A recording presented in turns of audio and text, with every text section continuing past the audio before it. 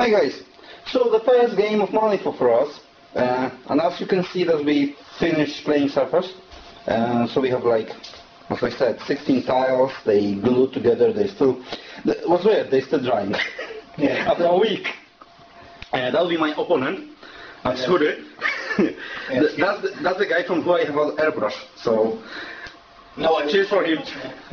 And he said that's his first time and he got the private options for his face, so you can't use it for any adverts or anything like that. So anyway, that's the terrain setup for this one. There is like two first terrains I made with the airbrush. They got me horrible in here. Just scrap pile and some dangerous terrain, so we just need to flip for them if they're going to play or not. I'm using my Dreamer. What are you using? I think I want to use the Cult of December for now. Okay, so that's his blue team in here? Yeah, without this one. Yeah.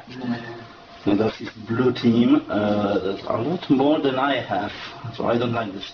Well, we'll see how it goes. Yeah, but still there are too much points for that. Yeah, I think we'll go like 25 points. Yeah, true, but the basic crew is almost the Rasputina, and I hate Rasputina in English. True.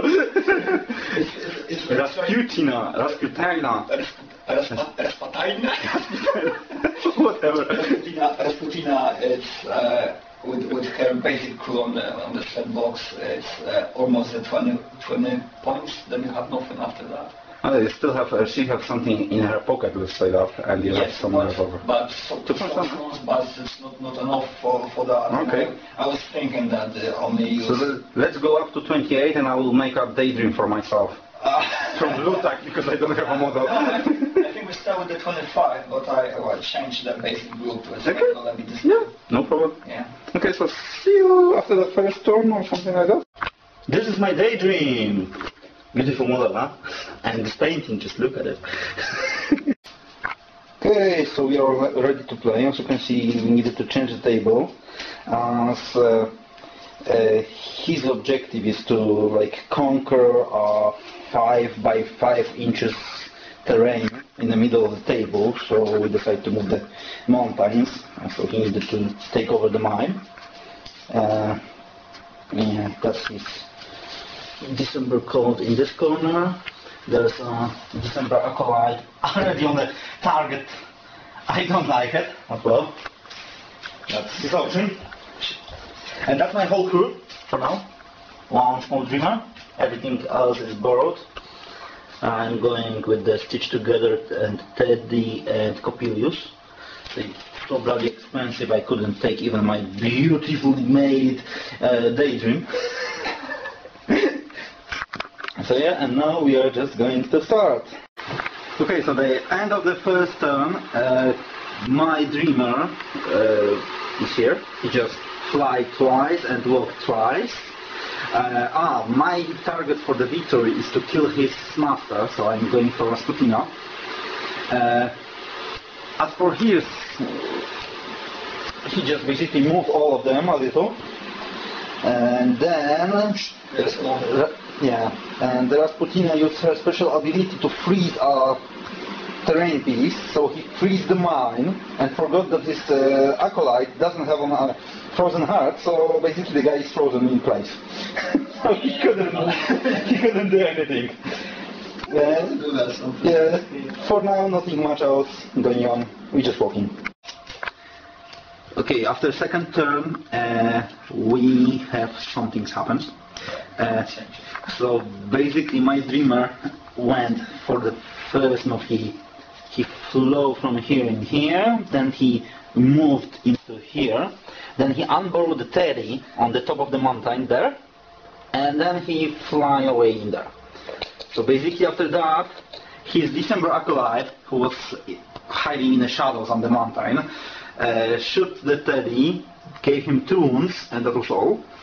Then the Teddy activated, regenerate the 2 wounds, charge on him, and eat him. Basically, it was a great call for the severe wounds for the teeth, like 10 wounds on his 7 wounds possible. So 1 shot, 1 death. Sniper Teddy. Yeah, and basically the rest of his crew just moves up and they're coming. Probably this turn there will be more action going on. We'll see. Okay. Okay, after another turn we have a lot of things going on. So basically my Teddy is there. He's just put in he moved a Wendigo and cast the totem special ability to cast the master spell, and he... What was that? Nuke. Yeah, that was Nuke. Okay. The December curse. Yeah. And he flipped like Red Joker, and then he flipped for another moderate damage, so he put like 9 damage instantly, taking our Teddy out. 9. Probably 9. Yeah, 5 plus 4. Yeah, 9. Yeah. So I flew my Dreamer from there to here, unburied Coppelius and stitched together. Coppelius attacked Golem, took his eye out. We still don't know how he can possibly take an ice cube and call it an eye, but anyway. And stitched together tried to twice attack Rasputina with the spell, but he failed each time. Basically, we will see what will happen now, but now there will be a lot of fighting going on. So we'll see you next time. Okay, end of another turn, and as I said, that was interesting. So what's happening here? He was moving first. Your big boy. Yeah, he moved Rasputina a little. And at the same time he moved Wendigo to the mountain which he needs to take over. He cast the Rasputina casted his nuke on the group in here, but I defend, right? Yeah, you defend that. Yeah, I defend that, so nothing happens in here. But my prize, yeah. prize for me. Then my Dreamer flew to the Rasputina and changed to the Lord Chompy Bits. He tried to hit Rasputina 3 times, 4 times, something like that. 4 times, yes. And he managed just to wound her once, but for 4 wounds. 3 wounds? No, 4 wounds. 4. Yeah, 4 wounds. Then his Horcrux, which we thought is just a awful model, it's like 3 small cats, but they almost take over the Lord Chompy Bits out. Yeah. Basically, he managed to give him like 8 wounds or something like that, 7 wounds, something like that. 1 minute.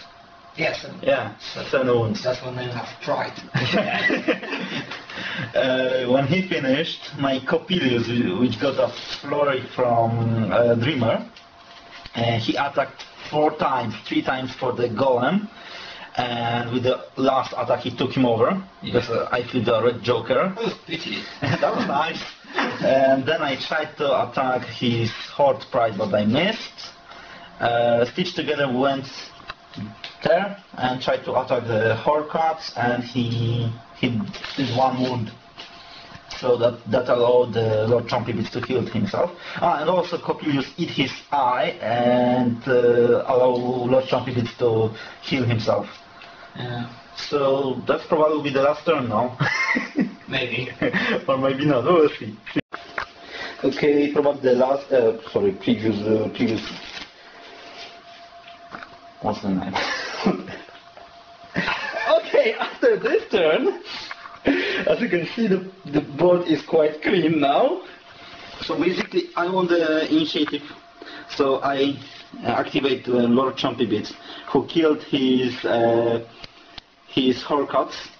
After I have killed your... No, that was first. I killed your Horcrux, then I changed the Lord Chompy Bits for the Dreamer, then Rasputina activate and kill the kid. That's my pussy, whatever that means. Caesar. Yeah, so he basically turned back to the Lord Chompy Bit. My Stitch Together killed the Rasputina, and now I'm trying to get up to the Wendigo who is taking over the hills. But I like that style of the Wendigo, and it really looks like running out somewhere. Yeah. Yeah, Coppelius is coming after him.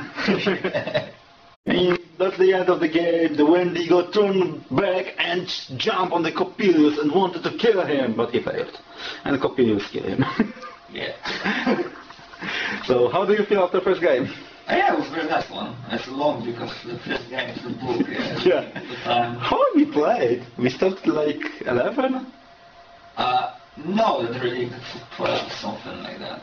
Yeah, so it's like, Yeah. it's now like 3 or after 3, so like 3.5 hours probably. Yeah. Playing. Nice game, but the fate is really strange one. That's the fate, man. Yeah, but you know, if you don't have the luck in the games, you have the luck in the love. Love? Yeah. Love? Okay, so that was the first game. Probably we'll make some videos from the other ones too. So see you next time. See you. Say bye bye. Bye bye.